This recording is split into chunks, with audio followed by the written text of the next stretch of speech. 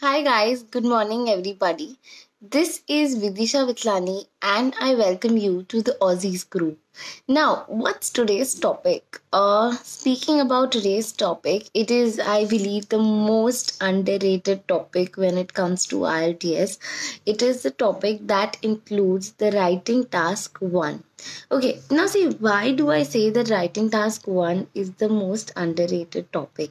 See, whenever it comes to the writing component, we guys always practice task 2, task 2, task 2, read a lot of samples, and do a lot of things related to that. But when it comes to task 1, we hardly like practice it. Okay, and that's where our fault lies. That's where the problem lies. That we have to understand that task 1 also has to be given equal importance like task 2, because the marks involved in task 1, that is 3 bands are involved. Okay, and these 3 bands are cash bands. Like if you write your letter properly or if you write your essay properly, you're going to get these bands. So hence it's very important to also focus on task 1.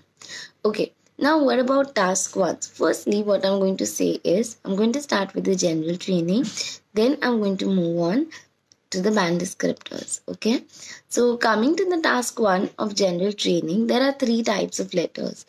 Letter 1 is a formal letter. Now when it comes to formal letter, you're writing a letter to the higher authority. Letter 2 is an informal letter. That means you're writing to a friend or relative.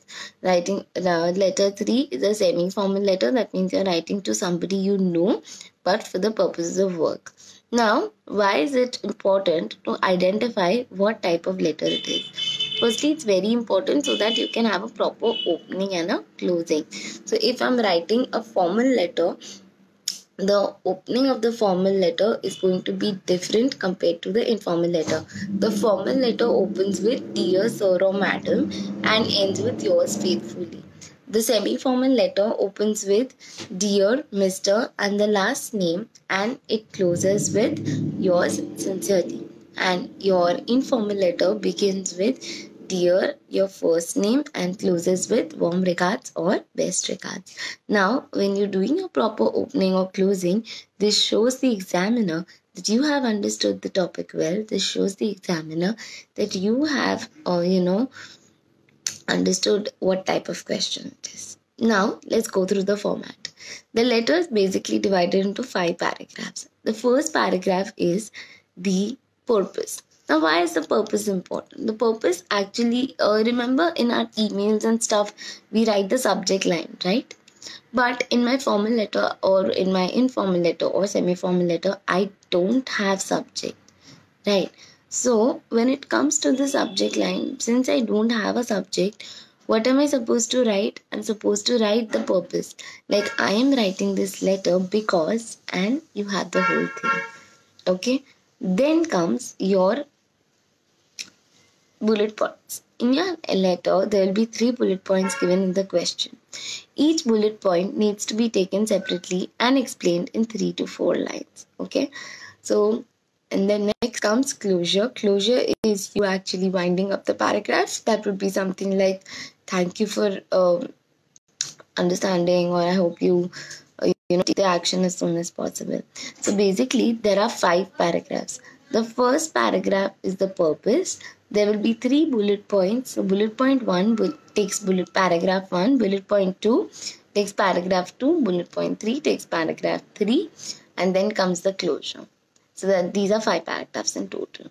Now what do you have to remember here? Now see, first thing you have to remember is you have to suffice the minimum word count. The minimum word count is 150. So you have to make sure that you're writing at least 150. You can go a little longer, but don't go very long because then you don't want to spend more time with this. The second thing is you have to make sure that you're making no spelling mistakes at all. Okay, because spelling mistakes are obviously going to cost you. Okay, another important thing that you have to understand is, forget spelling mistakes, you have to also understand that when it comes to abbreviations like don't, can't, shouldn't, you can use them only in your informal letter. That is a letter that you're writing to a friend or relative. You cannot use them in your formal or semi-formal letter, right? Another thing, you have to add the variety of sentences. Also, your paragraphing has to be perfect. And the main thing when it comes to IELTS is the relevancy. You have to make sure that you are relevant when it comes to your answers. Okay, so see, what I believe is, if you're not writing properly, like you've not chosen big words, or you're not chosen like proper words, still what you're writing is relevant, what you're writing is on point to the focus, and according to the format I just told you, you are definitely going to get a lot more marks, right? Now let's move on to your band descriptors. For you to actually write a correct letter, it is very important to understand how are you going to be judged. Like, an examiner is not going to see your letter and say, wow, and just give you marks. It's not possible, right? So how are you getting your marks? As I say, in writing, there is a specific table called as a band descriptor table. The examiners refer to this particular table and then give you your marks. So your first parameter in there is your task achievement. Now, see, when it comes to task achievement, that means you have fulfilled what I've told you to do. So, what are you expected to do? The first thing that you're expected to do is write 150 words. That is a minimum. The second thing is, you're supposed to include all the 3 bullet points in your answers, which you should in different paragraphs. The third thing is, you have to identify the purpose and write it properly. So, these are the 3 things. The next comes is your coherence and cohesion. Now, when it comes to coherence and cohesion, simply means your structure and layout. Now, what I'm talking about, structure and layout, simply means that you have 5 paragraphs, you have paragraphs done properly. Second thing, you've added your connectives, you've added your linkers, so that there is no, it's not messed up, it all looks synchronized. As good as that. If your letter is synchronized, you are sorted. The next comes lexical resource. Lexical resource is using the correct word at the correct place. So if it's a formal letter, you have to make sure that you're using words that are more formal. If it's an informal letter, you have to make sure that you're using words that are less formal. Like, for example, if it's an informal letter, I can say that I would like you to know. You can say, I would like to make you aware, or I would like to make you acknowledge. So there is a different set of words that you can use, right? And the next comes grammatical range and accuracy. Grammatical range and accuracy, as I say, is grammatical range implies you using simple, compound, complex, whereas accuracy simply means that your tenses, your punctuations, your grammar, everything is proper. So these are the band descriptor tables. This was in short how to use a letter.